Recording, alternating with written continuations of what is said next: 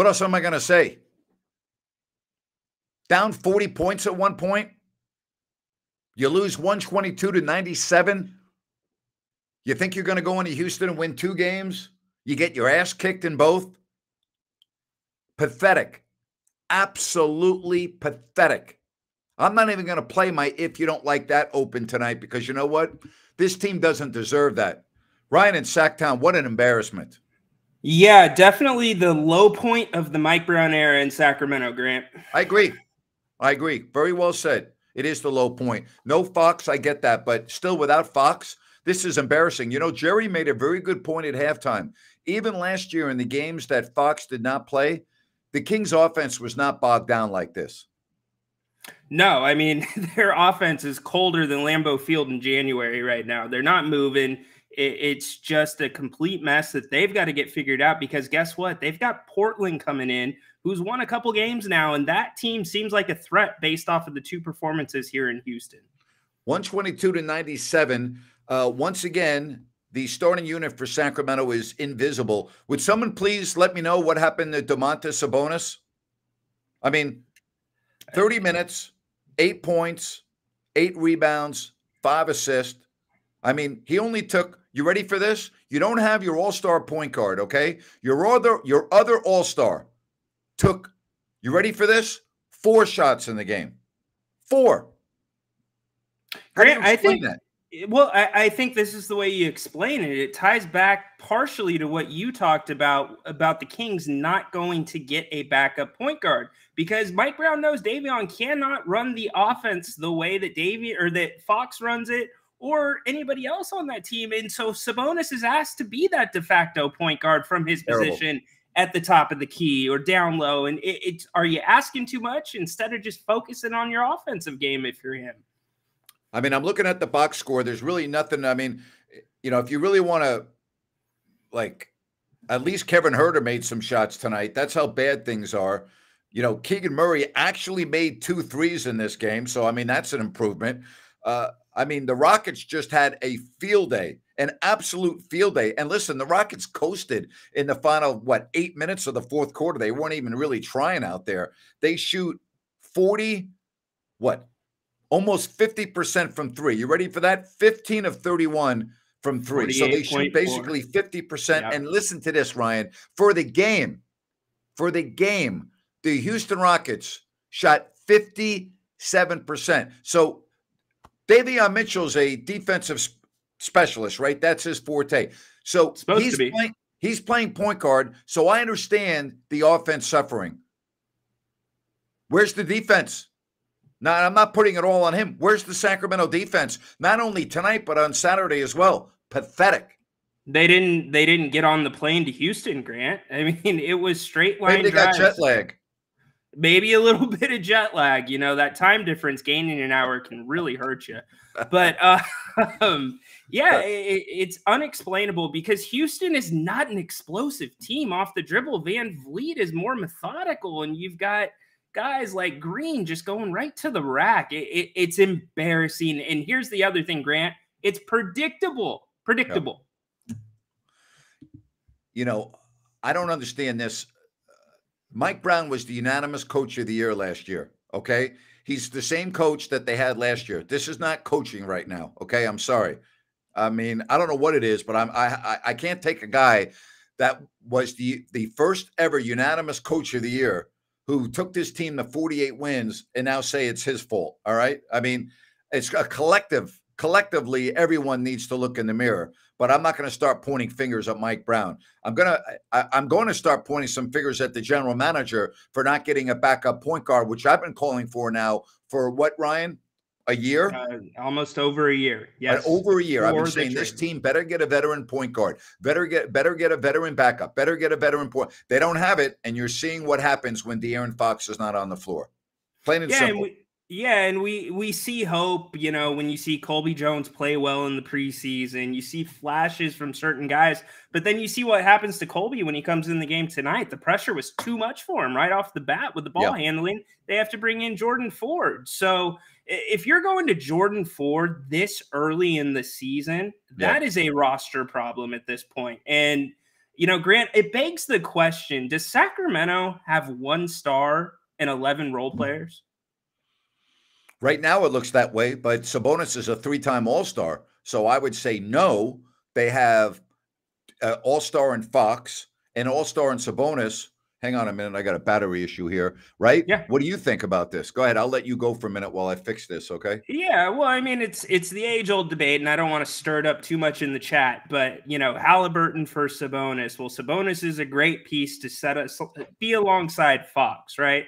Well, irregardless of that trade, they are where they are now, and they fit well together, but I just look at this team, and it's like each player is looking at each other to step up, to pick up the load, and Grant, Fox, even if he's healthy, he's not playing 48 minutes a game. There's going to be games where he has foul trouble. The Kings have to be able to bridge this gap. And the fact that we're seeing this big of a hole right this early in the season is what's troubling to me. All right. 122-97. The best thing that could happen to me would be for my battery and my laptop to go dead, because then I don't have to do the show anymore. And I say that jokingly. I appreciate the support and everyone else. I don't know what the deal is with the power here, but here's what I do know.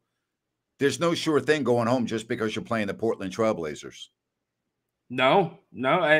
Grant, you take away, you just look at the offense here for a second, Grant. This is 2 games now that the Kings have scored under 100 points, okay? And it's been against a team that does not play staggering defense. And on top of that, they're missing wide open threes. These aren't contested threes. They've got to find a way to start clicking a little bit better. And Grant, we talked about effort and was it going to be better coming into this game? Wasn't in the first half. Well, they got to do it in the second half. What happens on the first 3 possessions of the second half? You get a shot clock violation and 2 late shots right before the shot clock runs out. 122-97. We do appreciate your comments. This is not just on one person or one coach or anything else. This is a collective failure right now by this basketball team. All right. These were games, 2 at Houston and 1 at Portland. We said, right, okay, at the very worst, even without Fox, you need to win 2 of these 3 games. Now they're facing losing all 3 as they go limping home. And who knows whether Fox is going to play on Wednesday. But you don't get these games back. These games are gone. They're done. You just lost twice to the Houston Rockets. And by the way, maybe we should give the Rockets some credit. They look pretty good. They look pretty good. I got to give them credit. Yeah, credit where credit is due, Grant. We didn't think they'd uphold that 3-point percentage into the second half, and they damn near kept it right up at 60% with it just being below 50. But what do we talk about? The road, right? On the road, this was a strength for the team. Yeah. What's happening now? We've got 3 road losses already in this early season. Boy, oh boy, man.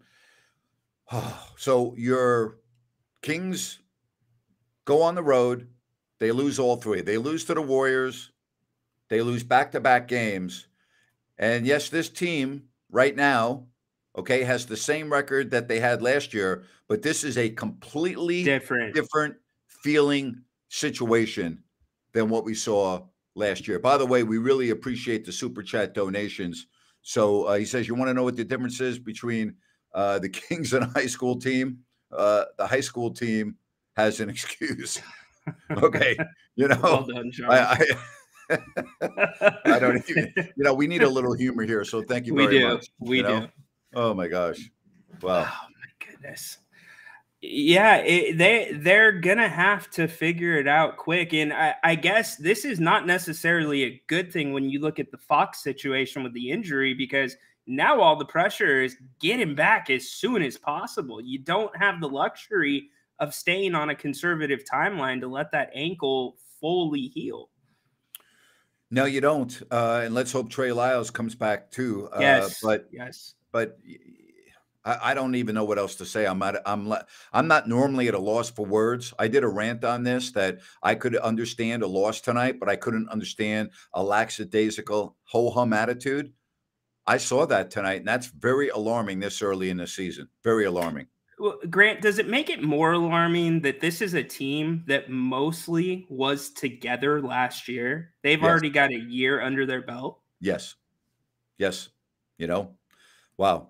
Boston and Minnesota going to overtime.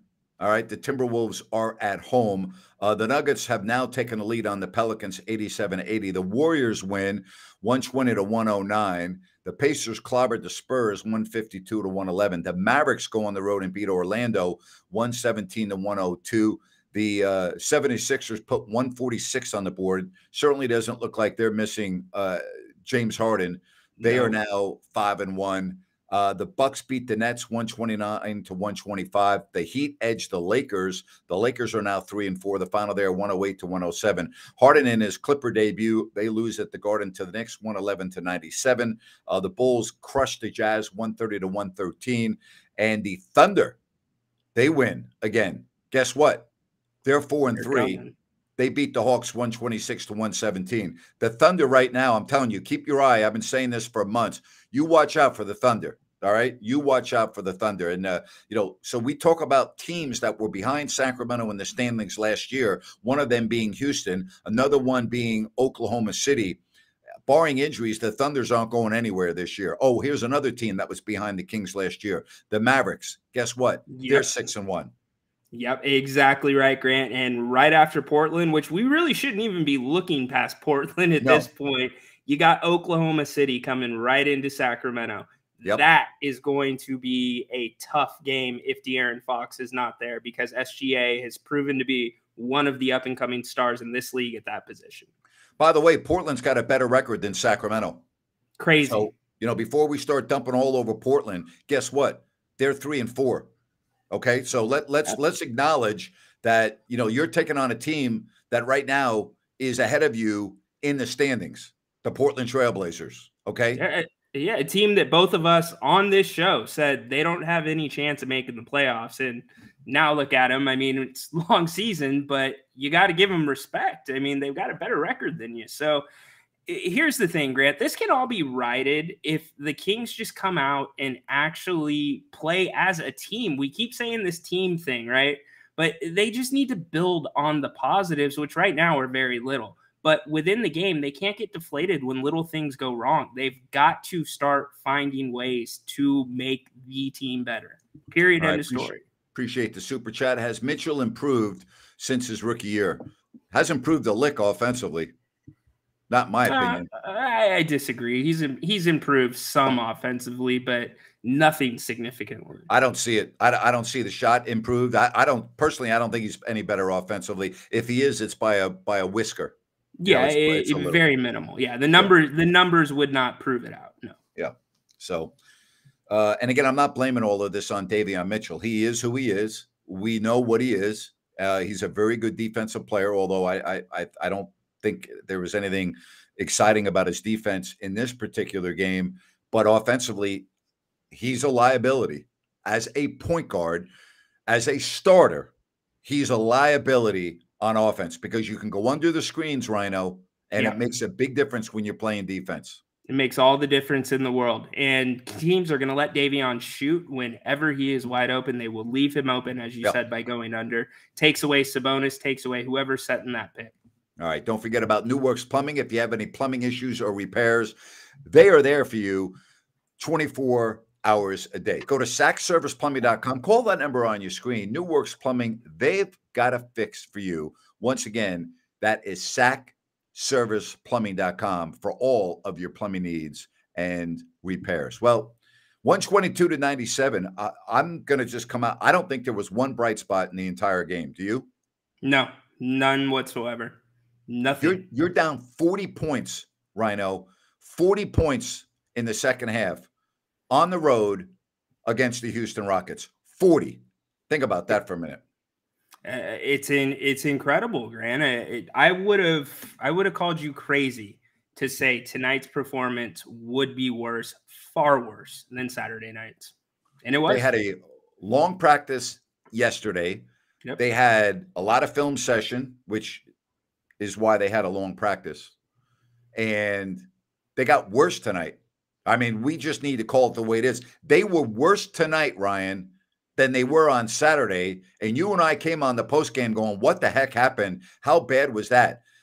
They were at least in the game on Saturday when the fourth quarter began. Tonight, This game was over really at halftime when they were down 25 points.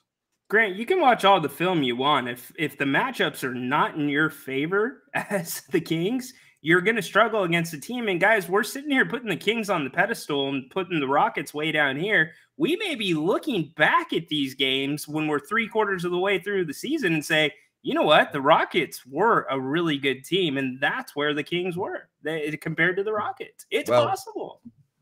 Okay, so if the Rockets are a really good team, then all of a sudden you can add one more team on the list that the Kings are going to have to compete with just to get into the tournament this year. And by the tournament, I'm talking about the top 10. I don't know what else to say. You know, the Rockets have now won 3 in a row after starting off without a win. They've now won 3 in a row. And as you said, not only are the Kings 2-4, they're 1-3 on the road, which was their bright spot a season ago. That was their bright spot. And Grant, if De'Aaron Fox plays tonight, and he never sprained his ankle, but you get the same performance out of the supporting cast, does it even make a difference? They probably don't win the game, no. But I think they're competitive. And so I guess now, when you look at this roster, when Fox is not on the floor, you're one of the worst teams on the league. I mean, let's just call it the way it is. When you don't have De'Aaron Fox on the floor, offensively, you're one of the worst teams in the league. Even though they lost to the Warriors by only a point. What was it? They only scored 105, right? Was that the score? 106, 105?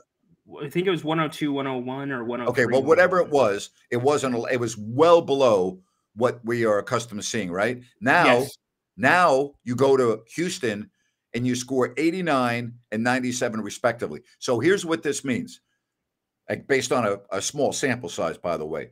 When you don't have De'Aaron Fox on the floor with this year's team, you are maybe the worst offensive team in basketball. Let that digest on that for a minute. That's going to take a while to digest. That's even difficult to swallow the thought of it. But you're right. I mean, you look at the front court, Grant, even on nights when you have De'Aaron Fox, usually you get a decent performance out of either Harrison Barnes or Keegan Murray. We've now seen consistently through the start of the season, the front court is doing almost nothing at times. Nothing. Keegan Murray, what did he have tonight? He had 12 points. Or 12 points, excuse me. Harrison Barnes is who I was looking at. 3 points tonight, Grant. Invisible. 3 points. And as you mentioned at the top, Sabonis, only 4 shots. And he was 3 of 4. Why are you not going back there? Hey, if you want to make yourself feel better, go to Bennett's, okay? You'll feel a lot better because you're going to have a great meal. They're prime seafood and steak at Bennett's West Side Grill. That's one of 3 locations. They're in Sacramento and Roseville as well. If you go to Bennett'sRestaurants.com, check out the menu. You can make a reservation. Don't forget about their weekend brunch. They have happy hour specials. They have over 60 different types of wine available by the glass. Pretty remarkable. Bennett's is their newest location at the Blue Oaks Town Center in Rockland. Again, go to Bennett'sRestaurants.com and get all of the information on Bennett's and make a reservation. That's Bennett'sRestaurants.com. 122-97, the final. We are seeing all of the messages come in, and I am, it's not, I'm ignoring you. I'm reading them. I have no explanation for what we saw in the last 48 hours. I really don't. Except jet lag. We can rule that one out. and they went to De'Aaron Fox's retirement jersey ceremony at his high school, was it? Yeah, it is high school. Yeah, so that's it, and that the hangover for that didn't only last one game. It lasted all the way until tonight. So there you have it. Road trip up. There you have it. That's a brutal 3-hour flight to Houston. Boy, that can take a lot out of you on a chartered aircraft with great food and that. I've done it many. It just kicks my ass. I mean, I've struggled to announce games when I have to go on a 3-hour flight, especially when I get there and I don't have to work that night and I have all day to. It kills me. Like, I mean, I can't even begin to tell you what I need to do to get myself mentally ready to broadcast the game after that brutal 3-hour flight. Yeah, and Grant, you're what, 6'2", 6'3"? Yeah. Can you only imagine if you're 6'9", 7 foot? I mean, those seats are so tight too. I mean, those guys to be sitting in those positions for 3 hours, can't imagine it. Yeah, you got to be an absolute moron to make a comment like that. You know, terrible. You really do. Terrible. You just got to, go ahead. Sorry. No, I'm just saying it's that's just as embarrassing as the Kings' performance. Yeah, and I think that's the important line to draw. We're not getting down on the Kings. We're just calling it out as it is, as many of you are in the chat. You're seeing it. And so you got to be real with the fan base. The fan base is seeing the product on the floor. Don't make excuses. Let's just talk about it, figure out what the problem is, and go forward. Man, 122-97, the final. I don't even know what to expect coming up on Wednesday, other than you and I are going to have a watch party on Pro Sports Fans. So if you have not yet downloaded that to your phone, Rhino, tell people what they need to do.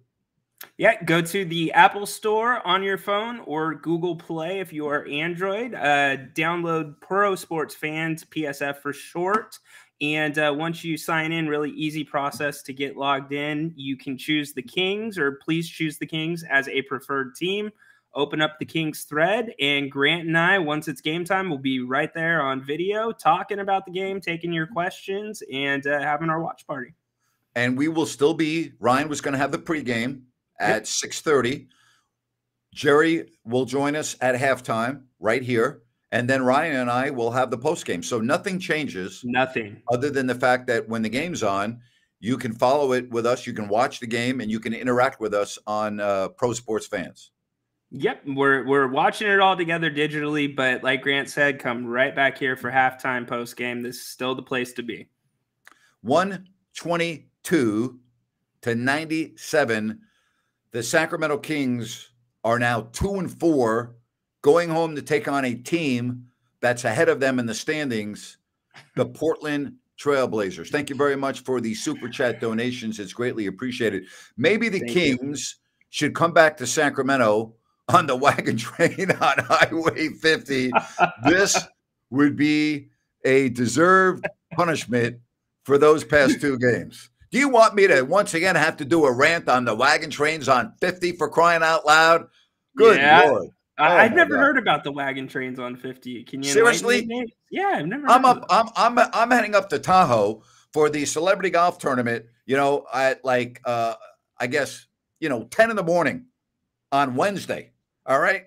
And it took me like 3 hours to get up there because periodically they had 50 closed off for wagon trains, like, reenacting what it was like for the settlers. And I'm like, let me explain something to you. If you want to reenact what it was really like, get your ass off the paved highway, get in the woods, go over the freaking rocks and over the terrain. All right. If you want to do it, make it realistic. Don't go on Highway 50 with the freaking California Highway Patrol escorting you, blocking off traffic, because you're not reenacting squat with your costumes, your stupid ass hats, and your wagon trails. All right, be real, okay? Be freaking real. Go where the rattlesnakes are. Go where the bears are. Go where the mountain lions are. Get your ass off the paved highway. All right? Stop it with this nonsense. You want to impress me? You want to reenact what it was like years ago? Be real.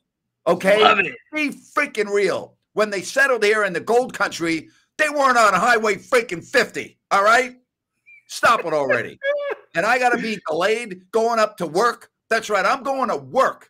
Freaking work. And I got the road closed for a wagon train. Really? That's reenacting what it was like when they first came to California in the gold country? No. And that's my rant for today. Nabes, I bet those wagon trains had AAA too, in case one of those wheels came off. Unbelievable. That was great. Well played. Well done. 122-97. Seriously, unbelievable. Oh my goodness. What's wrong with me? You're a beauty. I'm stealing your word, but you are a beauty, my friend. Bowling Green's finest. I normally add a word into that sentence, but thank you. Oh my God. Oh wow. At least we can make ourselves laugh. Hey, I want to tell you, about this great project by Blazona Development. And if you go to that website on your screen, CalusaSunrise.com, you can see their current project, Sunrise Landing in Calusa. They have 6 models to choose from. They are already sold out of phase 1, currently in phase 2 and 3. No Mellorews, no homeowners at Sunrise Landing, a project from Blazona Development. So check it out, Sunrise Landing at CalusaSunrise.com. That's CalusaSunrise.com, and check it out. For those of you in that area or thinking of moving, this is a phenomenal neighborhood, the project Sunrise Landing in Calusa. Check it out. All right, 122-97. I don't know what else to say in this game. That's about as bad as it gets, plain and simple. That's about as bad as it gets. Yeah, the only thing to say is it can only go up from there or from here. It really should. I have faith in Mike Brown. I have faith in this team. There's a reason they ran it back. It's early in the season. Let's give them a chance to bounce back. I'll tell you, if they play like this on Wednesday, they will get booed off the floor, and deservedly so. How many times has a team got booed off the floor during your time in Sacramento? Oh, it was a fairly common occurrence after really? They started to boo for the first time in 97, 98. And then after, I want to say when Rick Adelman left, there was a grace period for a year. And then after that, the booing was fairly regular for the last few years at Arco. And obviously we've heard it on multiple occasions at Golden One Center. Yeah, we have heard it at Golden One a few times. But you think about those lean years. Yeah, it would be weird to see it again make its return, especially this early in the season. With or without Fox, if they play like tonight, they deserve to get booed. Yeah, 100%. 100%. Now, I would also say this, okay? They're 2-4. They're not 2-24. All right? Mm-hmm. This season is in its infancy, and it doesn't take much to turn it around and get going. We saw that last year. All right? We saw that last year. But they're going to, again, the feeling of what I'm looking at right now is a different feeling than I had last year when they had the same record. Last year, it felt like they just got beat. They got a bad bounce. You know, they had what it took to win many of those games at the start of the season. And this year, it's different. You know, the Kings aren't even showing up and giving themselves a chance to win. And that's the difference that I'm pulling from the team. And certainly that is under a microscope with De'Aaron Fox out. Yes, it is a big time microscope. Again, I'm looking at the scores. It looks like Denver will hold on, although there is still time left for New Orleans, who led for most of this game, but they're now down 110-100. So we were keeping an eye on that. Oh, and by the way, guess who won in Minnesota? The Minnesota Timberwolves handed the Boston Celtics a loss of 114-109. So not only did the Kings lose, all right, Rhino, but a lot of the teams around them won. And that you weren't counting on Minnesota to beat the Celtics and handing them their first loss. Give Minnesota credit. They get the win. They've now won 3 in a row, and they're 4-2. So, I mean, if you're looking at the standings early, you ready for this? You got Denver, who might go to 7-1. Dallas won tonight, they're 6-1. Golden State won tonight, they're 6-2. Minnesota won, they're 4-2. All right, the Pelicans will probably lose to go to 4-3. And Oklahoma City won, they're 4-3. And near the bottom of the standings, the Kings are 2-4. Yeah, and many of the teams coming into the season that were picked ahead of the Kings are below the Kings or with the Kings right now. So you talk about your New Orleans, your Minnesotas. I mean, heck, Grant, we were talking about Golden State. They look good this year. They have played well so far, but it's early. It's early. It's an 82-game season, but you know, they've got to figure this out quick, especially coming back on the home court. Yeah, well, some final thoughts, my friend, as we wrap this show up? Yeah, they absolutely have to get the win against Portland, or else I will not hear the end of it by Haunted Horse. So Please, Kings, help me out here. Help me out. It'll be a dumpster fire. All right. Again, go to the Apple Store, Play Store on Android, Pro Sports Fans, PSF. Download the app and watch the game with us on Wednesday. And then we'll be here pregame, halftime, postgame. Yeah, and check out our social medias up until then as well. We'll put some information out and some videos, make it really easy for you if any questions about getting All right. on there. Sounds good, buddy. I appreciate you. Good job today. Thanks, Dapes. Again, folks, I don't know what else to say other than thanks for joining us through this painful postgame show. Thanks for subscribing. Appreciate the thumbs up, and we'll talk to you on Wednesday. Hang in there. There's a lot of basketball left. I think that probably is going to be more of a good thing than a bad thing.